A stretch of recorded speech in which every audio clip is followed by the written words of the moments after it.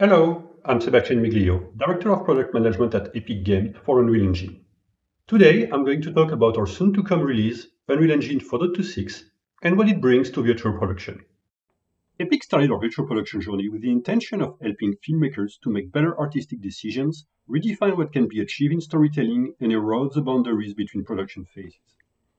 Epic's goal is to ensure Unreal Engine is a go-to platform for virtual production, where features are prioritized for filmmakers while empowering the studio to build even richer tools and workflow for their very special needs. Today, we are very excited to present what we have been working on for virtual production in our upcoming release of Unreal Engine 4.26. 4.26 aims to advance Unreal Engine as a virtual production platform to democratize a far more robust set of in-camera VFX capabilities than any other system. The time is now for in-camera VFX to cease being an aspirational goal and start becoming a production reality at scale.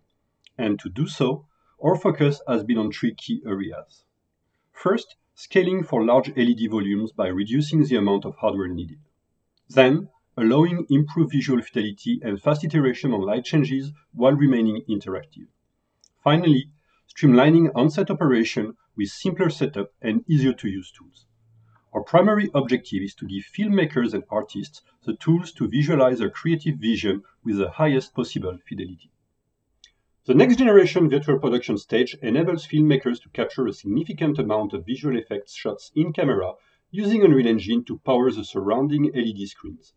These LED volumes are becoming even larger, exceeding 20 meters in diameters and 6 meters high to accommodate large particle set pieces and allow more flexibility for cinematographers. To scale with the stage's growth and the increase of pixel density in the LED panels, we extended NDisplay to support multi-GPU. Using NVIDIA NVLink technology in Quadro GPU, the inner frustum can be entirely rendered on a second GPU, translating to support for 4K resolution with far less hardware required to run the stage. Combined with NVIDIA DLSS, Unreal Engine can boost frame rates and increase content budget for rendering fewer pixels while still delivering high-resolution ray-traced images. One of the main benefits of using game engine technology is that it enables real-time lighting changes on stage while allowing final quality imagery. Since LED walls are treated as light panels, Unreal Engine allows DPs to place digital light cards anywhere in the scene with real-time interactive results. And when you need it, Unreal Engine 4.26 brings GPU-based light baking on set, within minutes rather than hours, by leveraging multi-GPU for those who want to maximize quality on lighting fidelity. In addition, 4.26 brings full DMX support to drive practical lighting kits while remaining in sync with the virtual content. Finally, we added OpenColor I/O in viewport to let you choose the color profile you desire, while being able to ensure color accuracy so that the scene looks the same on the artist's workstation as it does on the wall through the camera. To empower filmmakers to rapidly iterate on new ideas on set, it is critical to keep the stage as collaborative and interactive as possible. Unreal Engine 4.26 is introducing Switchboard, an extensible Python-based application that controls the many systems interacting with the scene and generating data on the virtual production stage. Its goal is to efficiently monitor and orchestrate all of the system and processes spread across multiple stage computers, getting them ready for real-time collaboration within a single click, including tech recorders and the additional performance capture system. On the Mandalorian, we introduce iPad control to allow DPs and directors to adjust the environment directly in the volume without having to call back to the brain bar operators on their workstation. With 4.26, we are completing the release of a true web-based REST API implementation, allowing users to expose any Unreal Engine parameters to applications outside of Unreal Engine. We are also including a customizable web application and library of widgets such as dials, pickers, sliders, and joystick, so that users can deploy the remote control of Unreal Engine on set on their own. Several other features were added to streamline the on-set operation, such as level snapshot to restore the previous take while enabling you to pick and choose what to restore, time data monitor to evaluate the different timecode sources and interpolate the correct timing offset so all sources are synchronized, and the stage monitor that connects to all the Unreal Engine sessions running so you can glean performance stats and detect any itches. Unreal Engine 4.26 is also pushing the boundaries of what can be achieved in Engine for real-time animated content. This release brings amazing features for pipeline integration, performance capture, and all content creators. Robust Unreal Engine support of Alembic and USD will enable easier integration into VFX pipeline. We've added several enhancements and features to these formats. For USD, we are close to having all schema supported on every platform, Windows, Linux, and macOS. This includes light sources, preview surface materials, skeletal meshes, blend shapes, and geometric hashes, to name a few. Animation recorded into sequencers, such as performance capture, can be exported back to USD, and several enhancements were made to easy export of UE4 content to USD for better support pipeline integration. Unreal Engine 4.26 has, on top of regular Alembic imports, the ability to stream Alembic directly from disk. Streaming is extremely helpful in situations where you are doing many iterations of an Alembic cache and you don't want to go through the import process over and over. When final images need to be further refined in downstream compositing application, we added the ability to export some render passes using Movie Render Queue. This includes Object ID, motion vectors, ZDEP, and many more. For Movie Render Queue, we also added support for professional media codec like Apple ProRes, Avid DNxHR, and 16-bit multi-channel EXR, all with OpenColor I/O and deadline support for GPU-based form. For performance capture-based workflow, we are proud to announce that a completely new virtual camera system will be released. It offers a vastly improved, production-ready experience for camera work that filmmakers can use out of the box. In addition, the feature set provides a robust collection of developer tools specifically tailored to the cinematography workflow, making it easier for developers to customize, extend, or create virtual cameras.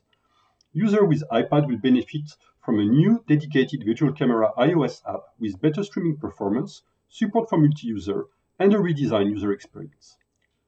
For DIY-style performance capture, the LiveLink XR plugin enables off-the-shelf XR devices like Vive controllers and trackers to be used as LiveLink-based input stream in Unreal Engine, supporting things like virtual camera for performance capture or live camera tracking for live action.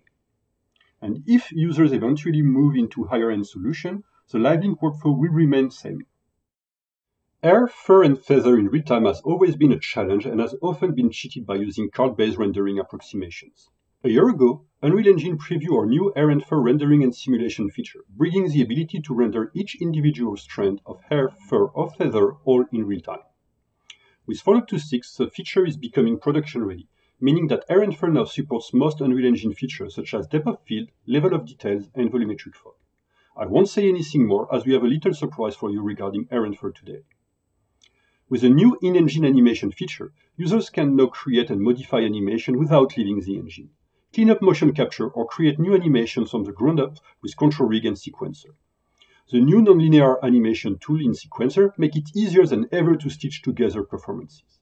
In 4.26, control rig moves from experimental to beta, providing riggers and technical animators with the tools they need to create flexible, dynamic, and procedural characters, all with artist-friendly interfaces. Full Python integration allows teams to customize and automate complex tasks for any production. The new experimental full-body IK solver makes it easier to create complex and believable character performance in context. The solver can be driven through control rig, and even controlled through LiveLink, motion capture, or runtime gameplay by leveraging the new control rig component. For creating realistic outdoor environments, Unreal Engine 4.26 brings dynamic time-of-day lighting to large landscape. From sky, atmosphere, and cloud, all seamlessly interacting with the sun and weather specification. These new tools provide full artistic freedom and allow you to bend the law of physics. The look doesn't have to be realistic, which is very practical for a cartoony style. Atmospheric effect can be viewed from space and from any time of day and weather. Volumetric clouds can be authored by artists to any shape, for instance, tornadoes or a bunny-shaped cloud. As you can see, Unreal Engine 4.26 brings tons of enhancement to virtual production. We're continuing to push the limits of what can be done for real-time in-camera VFX and animated CG content by scaling Unreal Engine to fit larger ready volumes, improving light fidelity while remaining interactive for on-set changes, streamlining operation with easier-to-use tools, and adding a new virtual camera for performance capture workflow. And we're also empowering all content creators to deliver even more stunning content and better integration into existing pipeline with support for USD and Alembic streaming, export for render passes and support for professional media codec, and adding new creative tools such as hair and fur, animation in sequencer, and realistic environment lighting and weather system. Unreal Engine 4.26 is already available in preview. We expect to release it before the end of the year, and we're excited to see the amazing things that you will be able to create with it. The Unreal Engine team is very excited to be launching all of the new features in 4.26, and we hope that you are equally excited to use them.